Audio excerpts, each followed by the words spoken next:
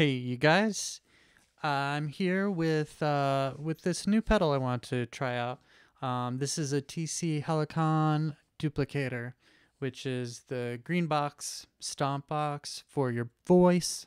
That's why I'm using headphones and this Shure SM58. So the SM58 is going directly into my interface. All right, so let's open this thing up. So I picked it up as a demo unit from Sweetwater. I saw an awesome sales price of like $78. And I was like, yes, let's buy that. So Sweetwater says, thank me. Whoa.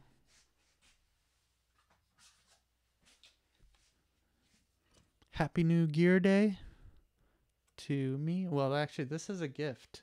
This is gonna be for my for the singer of my band. Oh, cool. Sticker. They give you all sorts of stuff. I'm gonna have a hard time keeping on top of this mic for this demo. All right, so we got candies. I was kind of wondering if they would send candies for my little B-stock demo unit pedal. Glad they did though. Okay. So here's the unit.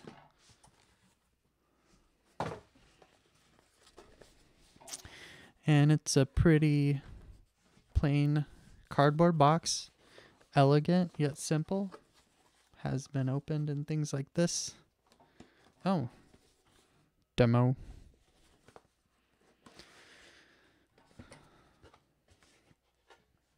I like the packaging. It's pretty nice. Demo voicing, doubling. Got all these things. Ultra simple vocal effects stomp box with doubling reverb and pitch correction. So the thing that I like about these boxes, and I think I mentioned it on the critical mass pedal that I just picked up, is that beyond having this duplicator effect, which is cool, but who wants to be duplicated all the time? It has some tone, like a tone button, that just makes everything sound better. It kind of, I mean, it's an easy way to get some sort of compression, de-essing, vocal EQ, just super simple out of the box. We'll hear how it sounds. I mean, I'm kind of skeptical because can this be good for a baritone male vocal as it would a soprano female vocal? It seems kind of crazy. All right, let's plug it in. So it takes a standard 9-volt. Let's talk about what else it has on here. It's got an on-off switch. So on, off.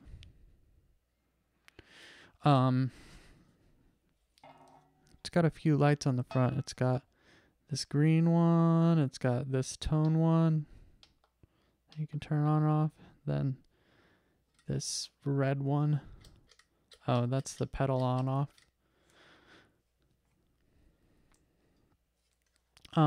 So it's got a microphone input and output.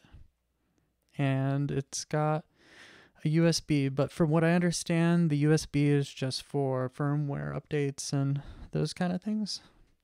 It's got an on-off switch, of course. And then it's got doubling knob, reverb knob, and correction. Give me 1 second while I plug this bad boy in.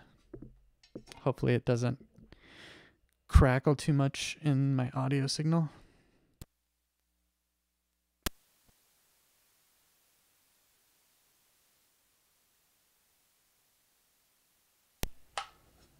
All right. Wow, it already sounds a whole bunch different. All right. So here we go. So I'm just talking into it. The tone's off. the effects off. Maybe there's some correction. I can't tell. I don't know what it would be using as a baseline for the vocal correction. It seems like it's already doubled or something though. Does it? All right, so let's start by turning on the tone. So you should be able to turn on the tone and just get a better audio quality. Some EQ, some compression, some de-essing, SSS. I don't know that I can tell from the headphones how much different it's making.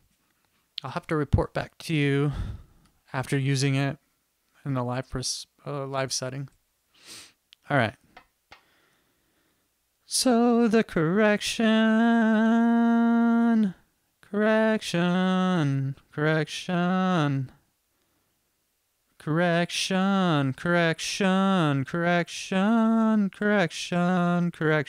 Yeah, you can hear it kind of kicking in now. It's correcting me 100%. So this is completely off. This is 12 o'clock. This is 100%. Can't really hear it unless you're singing 12 o'clock, 100%. Cool.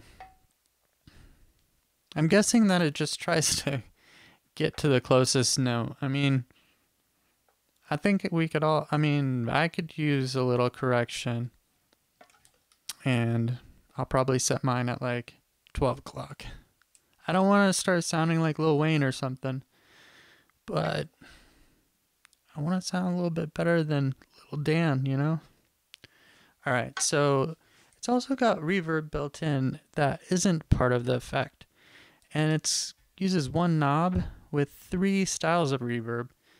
I think the Critical Mass that I reviewed that I'm going to be using for myself also has this. But as I turn it up, this is the room reverb. That's like all the room reverb you're going to get. And then it starts over. See, we're at like, what is that, like 11 o'clock or something, 10 o'clock. And then that starts the club reverb, and you're in the club. You got the club. Oh, man. Got the club.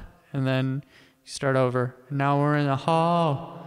Got the hall reverb. It's pretty nice. All right, so